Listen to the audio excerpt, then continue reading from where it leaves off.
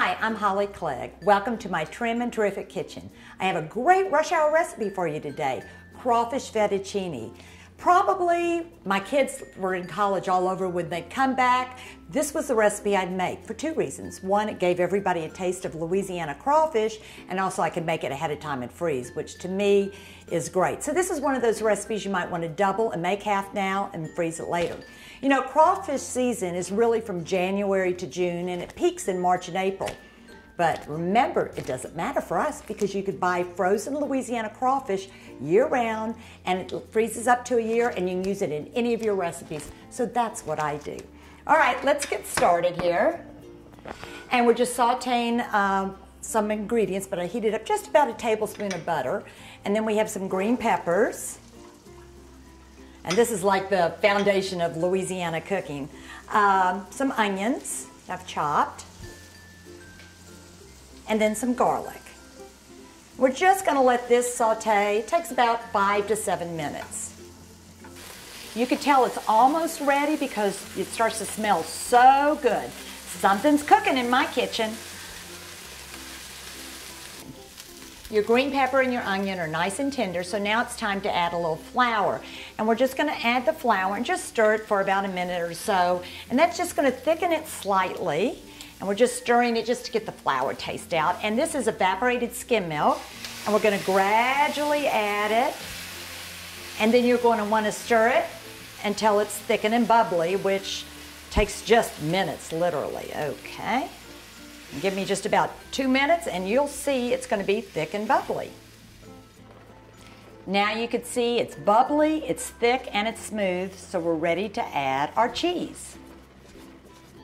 Okay, it's nice and thick, and we're going to add our cheese. This is just light Velveeta cheese, and then you just want to stir it till it melts. And here's a little part skim mozzarella.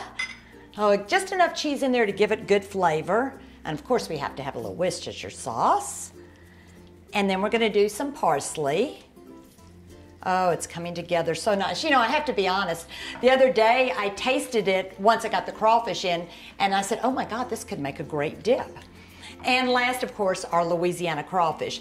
Now, why I like to make this dish when I have out-of-town company as well as into my family is it highlights our Louisiana crawfish. And if you've never tasted crawfish out there, think of it as a lobster that swam to fresh water.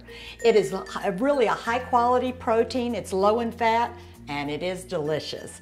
But you do want to use Louisiana crawfish because it has been consistently rated as a top choice crawfish, and they say to avoid the ones overseas. So if you aren't in an area where you can't find them, just check a freezer section, okay? This is all melted. You see how quick this is. And then we're just gonna add our fettuccine. You could use whole wheat fettuccine or white, whatever you wanna do, regular. I sort of like to use the whole wheat because nobody knows the difference. All right, we're gonna mix this together and let's go see how it looks. Oh, I can't wait to taste this. Creamy, cheesy, it looks so delicious. Okay, come over here, but before I taste it, I want you to see how delicious it looks. Great, and like I said, it freezes beautifully. It's crawfish fettuccine made with Louisiana crawfish. Now, if you're one of these that loves our Louisiana food, look in my Gulf Coast favorites. It's a misconception. I make you eat healthy Louisiana recipes, and they're all easy. All right, I can't wait to taste. I can't quit eating it. For this recipe and a discount code for all my cookbooks, just check the link below.